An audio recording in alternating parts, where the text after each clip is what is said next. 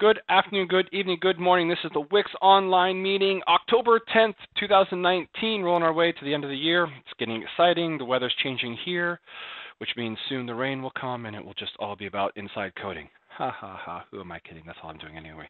As always, these meetings are recorded for those of you that aren't with us right here, right now. We are having some technical difficulties left over from last week, that Bob and Sean's audio is not being projected to the stream and thus not into the recording. So I'm going to be talking to myself, and we're going to try to see how well the chat feature works, where I respond audioly and everybody else tries the written word. Let's go ahead and get into what we're covering today. I'd say it's not going to be a big meeting because we're just doing triage, except that we have a number of things that have come in through triage.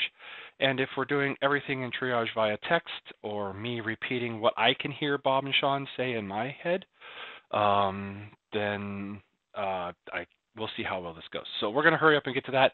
Did I already say these meetings are being recorded? They're being recorded if you're not here with us right now. Without further ado, we're going to do triage. I'd say, Bob, you ready? But he's not going to respond to me, so I'm just going to jump to the triage page. As always, we're skipping this first one. I want to come back to it, just not to spend the time on it. Exit dialog has unexpected behavior.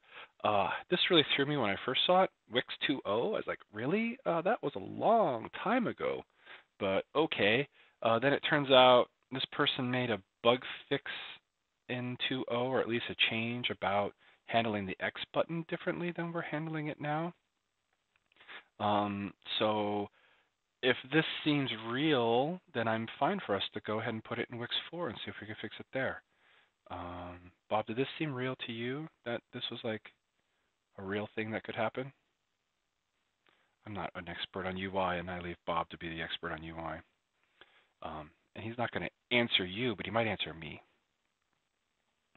And then he goes, seems reasonable. All right, cool. I say we toss it in 4X and see if anybody wants to go ahead and grapple with it. If, Bob, you're interested in tackling a UI issue, you're welcome to toss it in 4.0 straight up. Shouldn't that be dead? What should be dead? The X button? The UI? The exit dialog? I don't know what that is, Jacob. The bug in 2.0?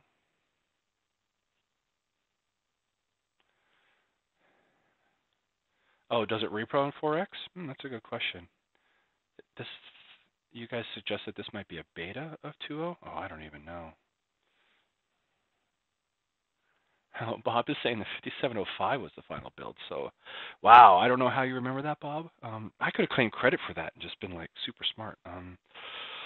Or you could be trolling me and making this all up that actually there never was a 5705 build, because I'll be honest, I don't remember. All right, Bob's tossing it 4.0. Someone can go dig into it.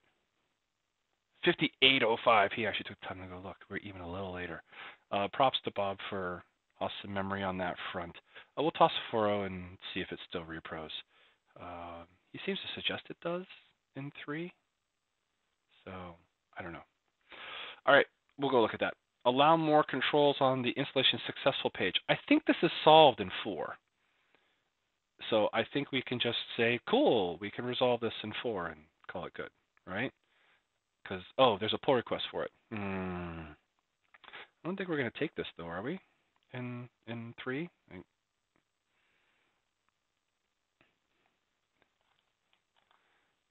How is it like? Bob's going to say, like, oh, it's pretty simple and easy, and just do it. I don't need help. Got it. Yeah, it's new controls.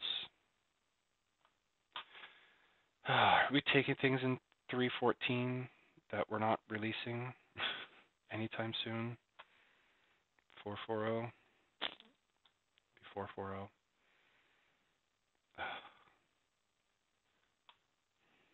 I don't know. I guess he's done the work. I mean, what are we dealing with here? 2 new things that you can put in the... Oh, just controls that you could put up there.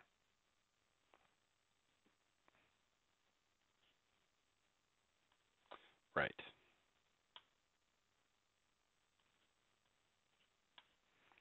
All right. All right. Bob's basically voting for going ahead and tossing it in because we have a pretty clean and properly formatted pull request. I guess. Wow, that's so. All right, fine, fine, fine. I'm fine. I'm not. Just he's fighting things. Yeah, because again 4.0 needs to be closer. I'll mention 4.0 when we get to comments and questions and things like that. 3.11.1, package not cached after bundle upgrade.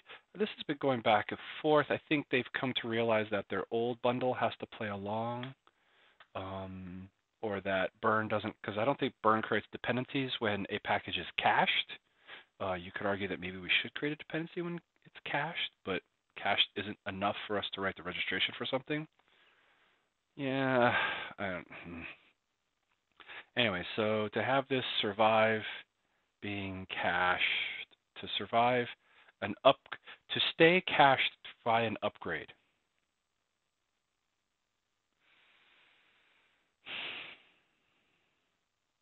I don't know.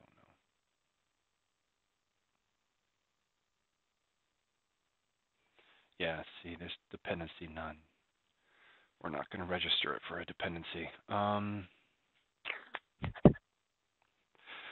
Their BA can do this if they know that the thing is going to be cached, to leave it cached.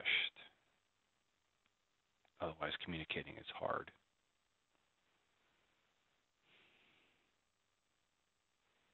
I don't know.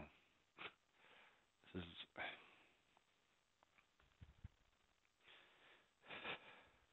I don't know.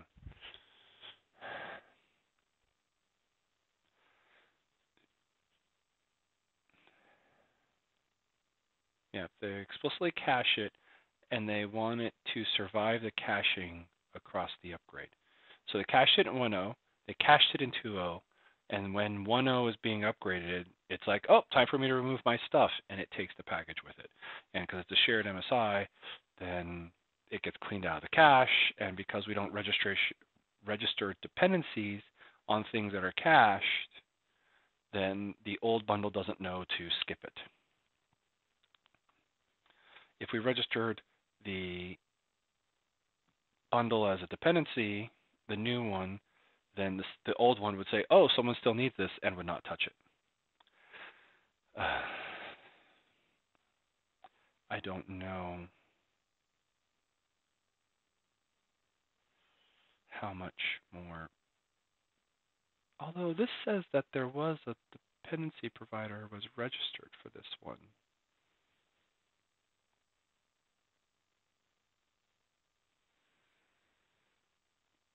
It's uninstalling true, but it shouldn't have been registered.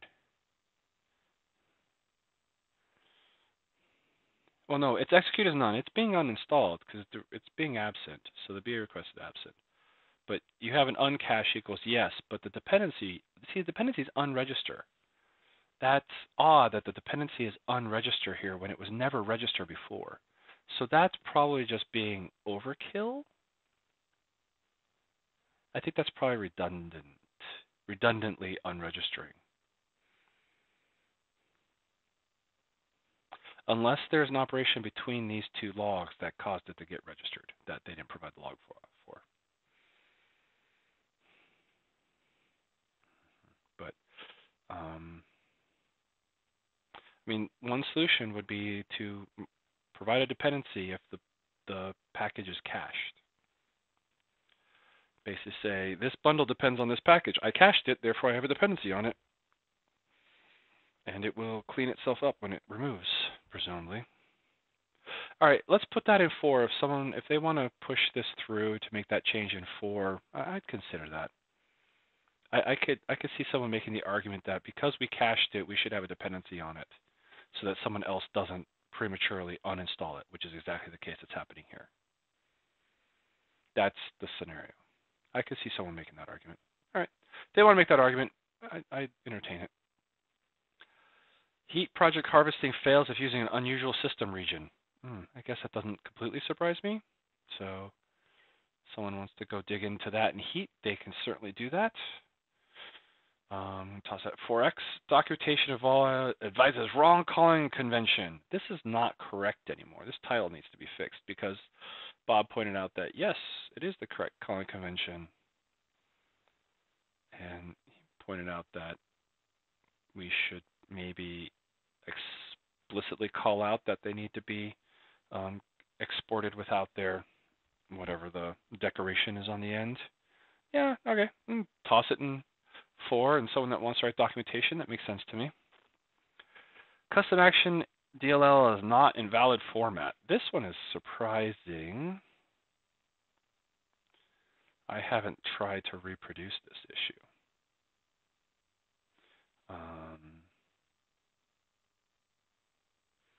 I wonder if the assembly's already signed.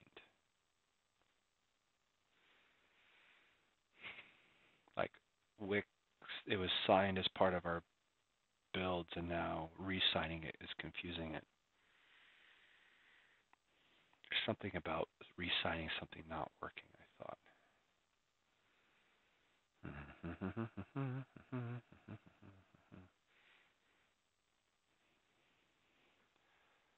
And this is with WiX 3.11.2. So signing a custom action, a managed custom action project is not working here. Downgrading to 3.11.1 solves the issue. 3.11.2 didn't change anything with this.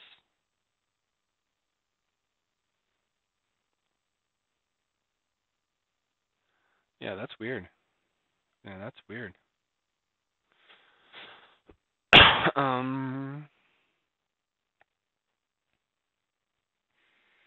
Yeah, someone's gonna have to go dig into that one. I don't really have the time, desire to go dig into this one deeply myself right now. So, but yeah, that's odd that it worked in 3.11.1 and not in 3.11.2. So, yeah, okay. Well, I don't know where to put it. Someone probably can look at it, try to reproduce it, figure out why it's doing that. But I don't really want to deal with it right now myself. I have too many other things going on. Where do we put that?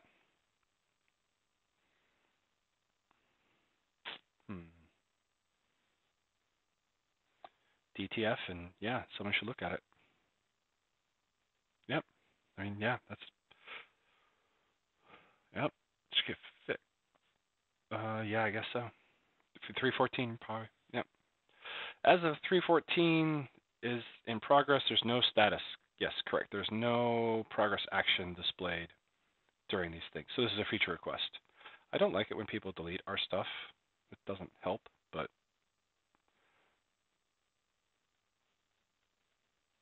yeah. So yeah, this is a feature request. Toss it to 4, and somebody wants to do the work to implement it and provide the WiXL and do all that good stuff, totally could do that. But yeah, that makes sense to me that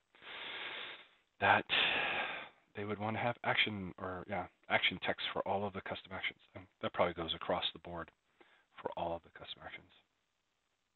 Actually, it's been on my deep list of, it'd be nice if the custom action element allowed you to specify the action text on the custom action element or near it to just handle that for you. I think that's probably what it should do. It's basically the custom action element is too complicated, and I think we should do a little bit of work, kind of like with the major upgrade element. We should do the same thing for the custom action element since they don't seem to be going away. But anyway, cool. Actually, that went better than I thought it would. I had Bob chirping a couple times, and Sean was quiet as usual. But I think that's mostly triage. So we'll go back to seeing if there are things people want to talk about. What I could talk about is that I had a little bit of time finally, forced a spot on my schedule, and I plowed through the bulk of the bundle binder. So the code, I think, is in place and working. The unit test works. Now, it is not in a shape that you can actually build because I have to get the real burn v4 stub in the correct place when you get wix.exe. So I'm not done with the whole end-to-end scenario. But the fact that I can build bundles again, and it seems to be working, is a massive step, because when I was going through the large boulders, as I was calling them, to things that need to be done for V4. Bundles were one of the things, merge modules are another, and patching is the last one of the big things. There's plenty of next level problems to solve. Never mind the amount of bugs that are left that we just have to go through and hunt and destroy. But I did make some, but it feels really good to kind of have the bundle stuff under control, and it really cleaned up the code a lot. We had a lot of we had a lot of data structures in the way when bundle was being built that did a lot of stuff in memory. And the problem was that they wouldn't always get persisted to the PDB. So if you ever wanted to go back and look at where all the data that went into the bundle came from, that's what the PDB is for, it would be missing things, or they wouldn't be quite right. And we rectified a number of them by creating these bundle-only rows, which aren't real rows, but they were generated during the build process, during the binding process. And that was okay, but it did really strange things to the code. So the code is a lot better now, and we don't have a lot of goofy rows and things like that. Now we just have the tuples and things like that. So there's more to do in that cleanup, but it did help straighten and fix a number of things. I expect merge modules will do similar to the MSI process of, well, it's not going to clean it up. I have to go rejigger the MSI process because the way that merge modules work is complicated, given the fact that they can only merge into an MSI, and we try to create the MSI as late as possible, but then we have to turn around and go back and fix up the MSI afterwards. But anyway, so getting merge modules is going to be another big thing to have checked off. That one's not too bad, just need another 2-3 days of work to do that. The big one is going to be patching.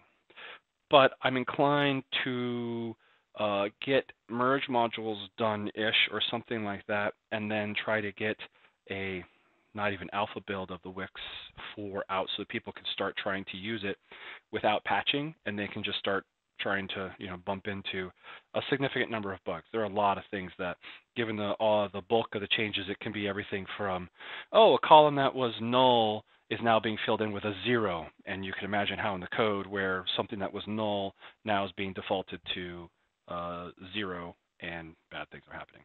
So that's a thing to solve as well.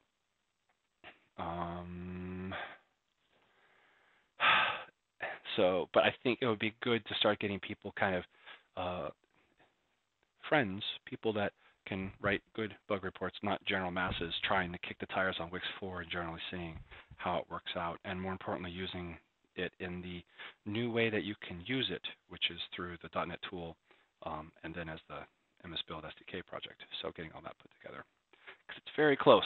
Anyway, so that was one of the big things that I've gotten done. That's all pushed up and out, and all the tests are passing, things like that. So that's my big thing. I don't know, Jacob, do you have anything, or Bob, Sean, you want to put in the comments? I know Sean and Bob are working through a bunch of bugs and things that I have created in WiX 4, and generally making them go away. And we'll see more of that going forward. But that's about all I have. Quiet. I'm trying to fill time to make sure that you guys get your questions in if you have them. And Jacob actually comes out and says, nope, I'm good. So, all right, I think on that note, we're going to call it a day. I will try to find some time to work with Sean and or Bob and try to get this Skype filtering of their call audio into the stream worked out so that that is ready and working next time. And we will go from there. So 2 weeks we'll be back, I think. 2 weeks sounds right? 24th, not Halloween night, so that should work out just fine if anybody's going out and chasing kids around. So we'll be back in 2 weeks, the week before Halloween, and we'll do it all over again. So till 2 weeks from now, we'll see you guys later. Bye. For the record, I did leave it long enough for Sean and Bob to say bye, even if you can't hear them. So anyway, 2 weeks from now. Later.